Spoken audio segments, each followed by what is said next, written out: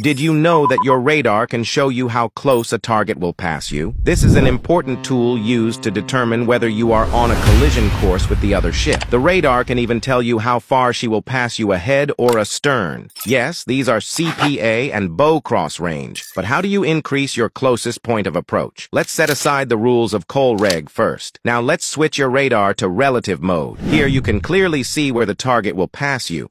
If the bow cross range is ahead, then any alteration towards the target will increase your CPA, and any alteration away from the target will decrease your CPA. On the other hand, if the bow cross range is astern or negative, then any alteration towards the target will decrease your CPA, and any alteration away from the target will increase your CPA. Remember this, and your navigation will be easier starting today. Follow Simplified Maritime and Econag to learn more practical tips. And if you want more videos like this, comment BASIC.